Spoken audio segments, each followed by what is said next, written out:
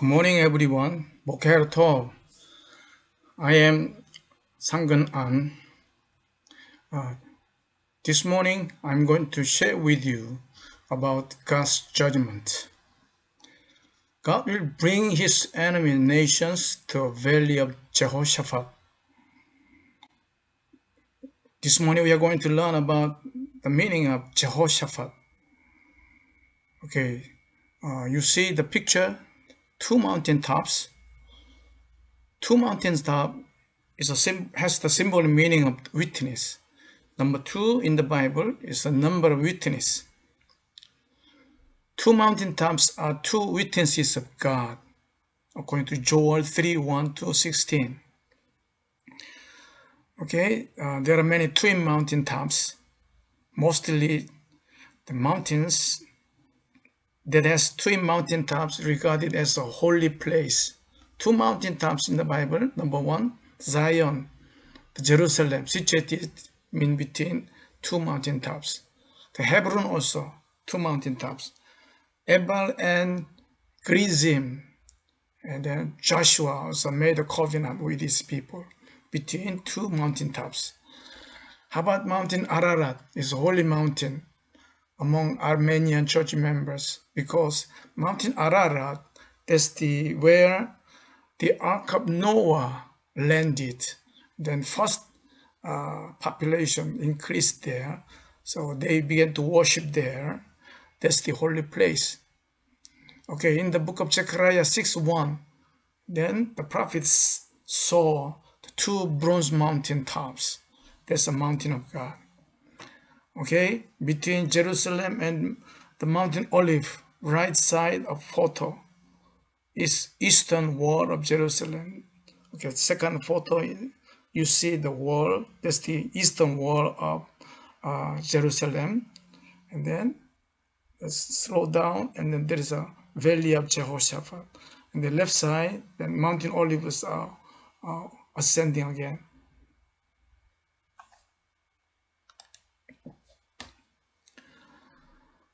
To defend the cause of the fatherless and the widow is one of the main duties of the rulers.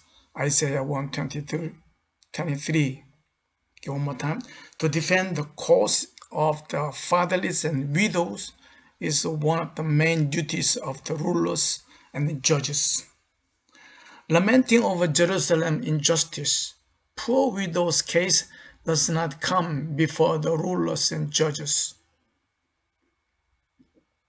There is a sharp comparison between human judge and Jehoshaphat. Jehoshaphat means Jehovah plus judged. The God judges.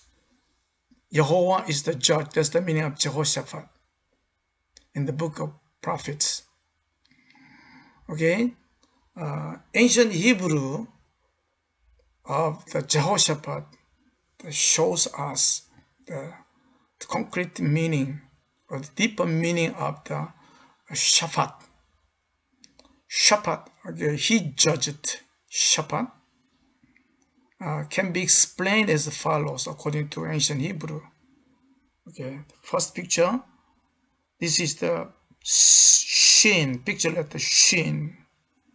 This is the description of woman's breast or mother's breast. We can interpret woman or mother, or according to context, poor widow here. Okay, second, mouth, shape of mouth, pear. Okay, meaning is mouth, if it is the verb, to eat or to kiss. Okay, third letter, tet. Tet is the round circle. Inside the circle there's an X. X means very precious thing, and then in the circle, this is the description of food container or basket in ancient time with a cover. Okay, so this is the attempt, the meaning, attempt the interpretation of the meaning. Number 1, the concept of judge. What could be the concept of fair judge? judge, any act of judge must be righteous and must be fair. So this picture describes the essence, the concept of judge. Okay, the shapat, it could be interpreted in this way: to make a poor woman shin. Okay, shin, poor woman, and then to eat, mouth, I translate it into eating.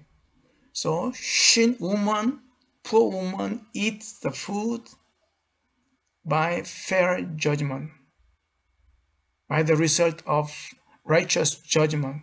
That's the concept of this picture. So, second interpretation: what is the righteous judgment, fair judgment? Okay, speak. This is the verb. I translate into speak. Speak. This is the speak of judges.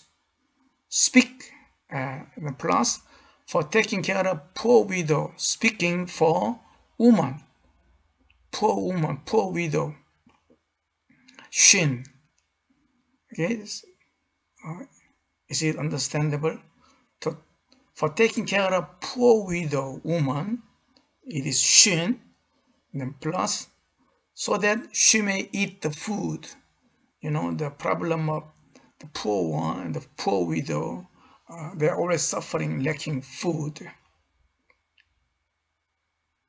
Okay, this is the unfair, unrighteous, the practice among the judges in this world. Even today, no money, you become guilty.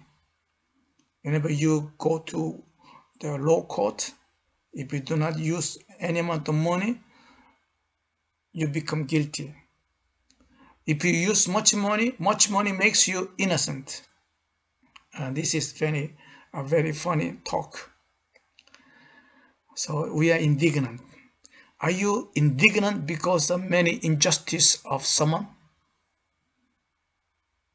Are you indignant and getting angry because of many injustice of someone? Okay, therefore, we are waiting for God's fair judgment, Jehoshaphat. Okay, we believe in God rules the whole world. God is watching over us. Therefore, we are waiting for God's fair judgment by faith and through prayer. Okay, in the book of the Gospel of Luke, chapter 18, verse 1 to 3, the parable of persistent widow. Jesus said, in a certain town there was a judge who neither feared God nor cared what people thought. And there was a widow in that town who kept coming to him with the plea, grant me justice against my adversary. Grant me justice against my enemy. Okay, and Exodus 22:22. Do not take advantage of the widow or the fatherless. Okay, the wicked judge are doing this. Deuteronomy 24. When you are harvesting, leave forgotten sheaf of grain and olives for the foreigner, the widow, so that the Lord your God may bless you. Okay, Proverbs 31:9. Speak up and judge fairly. Defend the rights of the poor and the needy. There are many the lessons, many words of encouragement, so that the judges may behave righteously, may judge fairly. But in most cases, fair judgment are ignored. That's why God intervenes human affair frequently. Okay, do you see another twin mountaintop? This is Hebron. Mountain Hebron was a holy place. Okay, view of Jehoshaphat Valley from the top of Olive Mountain. Okay, there's the lower, I want to see the lower part of the picture. Lower part of the picture. You see Golden Dome is the Muslim temple standing on the Solomon temple site. Okay, there, the place where Golden Dome standing, that's the where Solomonic temple was standing, but it was destroyed. There is no Jewish temple today. Jewish people is still in national humiliation. Okay, around Jerusalem city, there are many Christian cathedral, Christian memorial church buildings. You see the mountain, Hebron mountain also is a holy mountain, mountain of God's justice. Two tops, whatever we are doing, two mountain tops are watching over. Okay, whenever we are praying, two mountain tops are witnesses of I'm praying. Okay, this is the spiritual meaning. Okay, so in the picture, in the front part, there are many. This is tombs, many graves. They are waiting for the day of resurrection. When Jesus comes again, all dead in faith will be resurrected. And they are waiting for God's judgment, okay? God's fair judgment. Then it is slanting, going down, descending, and then going up. So two mountain tops are standing in Mount Zion. Okay, let us read the Bible text, Joel 3:2. I will gather all nations and bring them down to the valley of Jehoshaphat. There I will put them on trial for what they did to my inheritance, my people Israel, because they scattered my people among the nations and dividing up my land. Verse 16, the Lord will roar from Zion and thunder from Jerusalem, but the Lord will be a refuge for his people, a stronghold for the people of Israel. Verse 17, then you will know that I, the Lord your God, dwell in Zion, my holy hill. Jerusalem will be holy. Verse 19, but Egypt will be desolate, Edom a desert waste, because of violence done to the people of Judah, in whose land they shed innocent blood. Okay, God remembers every wicked behaviors of human being. So on his day, whenever God intervenes in human affair, God gives his judgment, the righteous judgment between good and evil. Okay, so a man of faith, we Christians, must not be discouraged, must not be frustrated whenever we face injustice, wicked things in the world. Okay, now I want to look at the photo, the upper part. There is the, do you see two mountain tops? This is the mountain Ararat. Okay, the meaning is God's witnesses. Whenever you are humiliated, remember the Aesop's fable, the wind and the sun.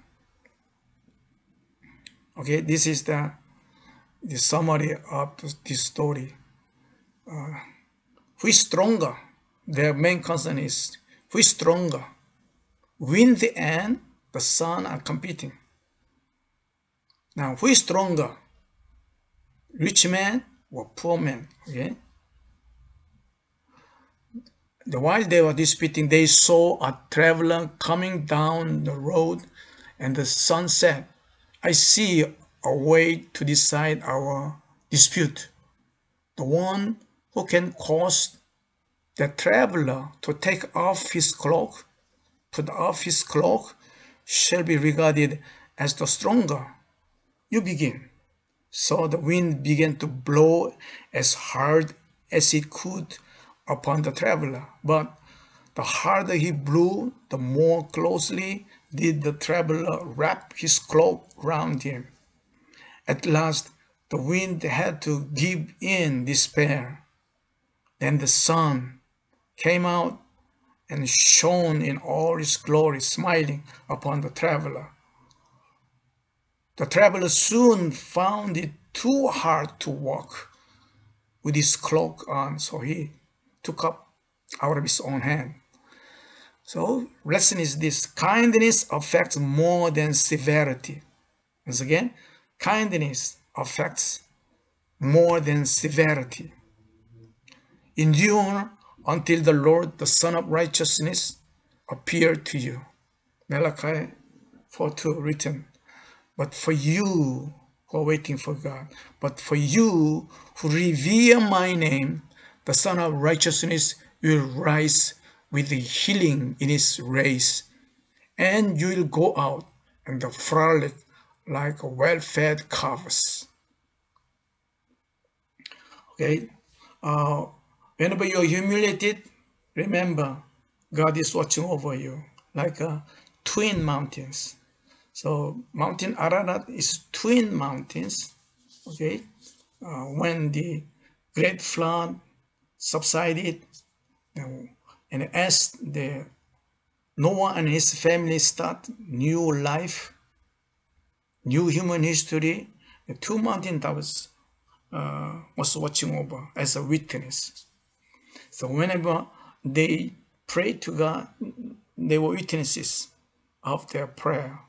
And then they watching the fulfillment, the getting answer of their prayer. This is the foundation of Christian faith. Okay, many of us are angry because of wicked things are happening. Okay, let's read together. As you are humiliated by someone, remember this: the humiliation of having to crawl between the legs of one's adversary. This is a Chinese history. There's the Han Xin. He was a king. He became a king at last. Han Xin, but when he was nobody, while he was young, he did endure rather than engage in sword fight when he was nobody. Later, he became commander and a king. In the situation of utter humiliation, endure until the Lord rises you up. When you are indignant against someone, endure it, and remember the valley of Jehoshaphat. The Lord will judge for what they did wickedly. Joel 3:2.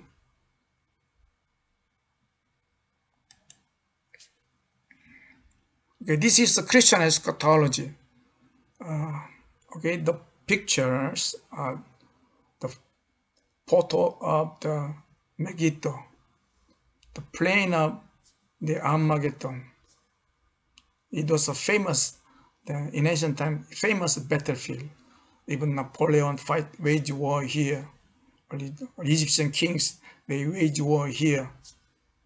And then great Alexander also waged war here. It's a historical famous battlefield because it's geographically it's very vast. At the end of the horizon, there is a mountain.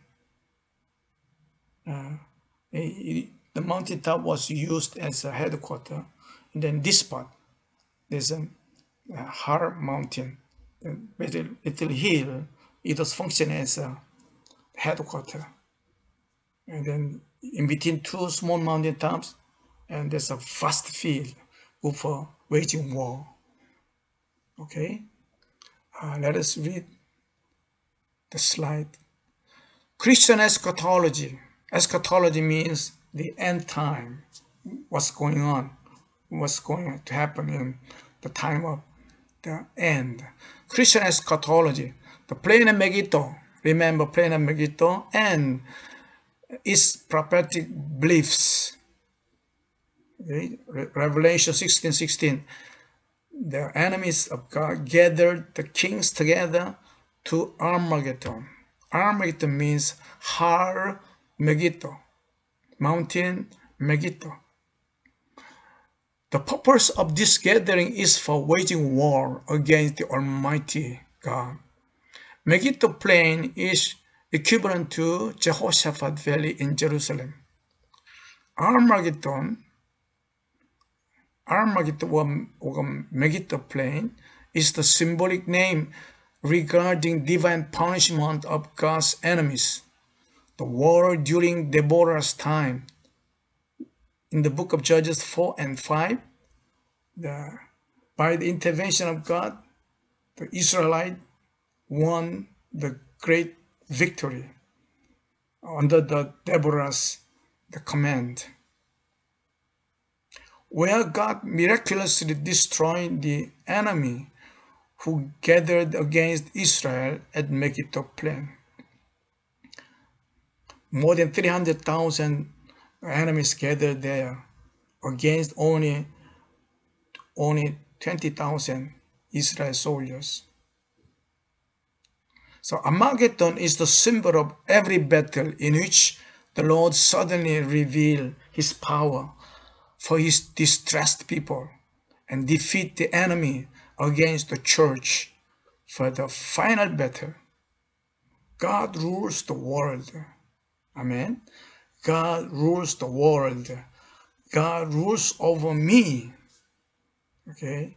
Any moment we are struggling, any moment we are humiliated, any moment we become hopeless, any moment I'm surrounded by so many enemies, just endure it, have a faith in God, and then offer your plea to God in your prayer. Then God will intervene.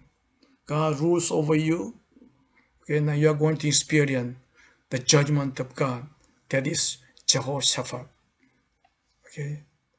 God is so near to you. Have faith in God. Be strong in the Lord. God bless you. And heavenly peace be upon you.